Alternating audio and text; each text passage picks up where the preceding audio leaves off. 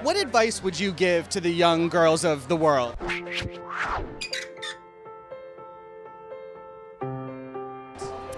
Let your work speak for yourself. To not live someone else's life and someone else's idea of what womanhood is. Womanhood is you.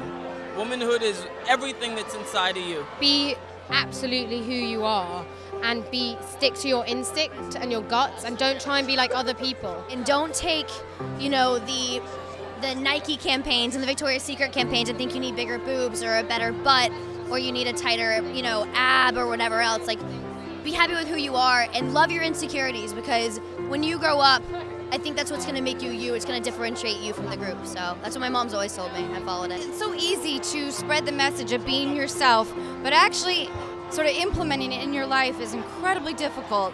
I think it takes a long time to find what makes you happy and what your goals are. To not think in color.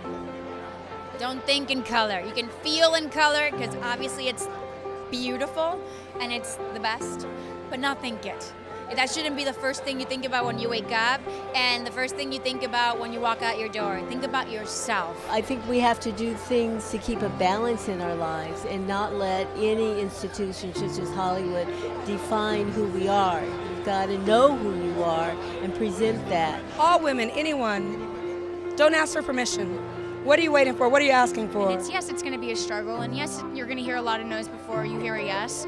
But learn to enjoy the process and embrace it and have fun with it. You know, work hard, be so good they can't ignore you, you know? Keep to your morals, keep to your integrity, and don't stop fighting, because ultimately for any dream, for any goal, it takes a lifetime, and why wouldn't you want to give it that? It's not a race, it's a journey, and enjoy the journey.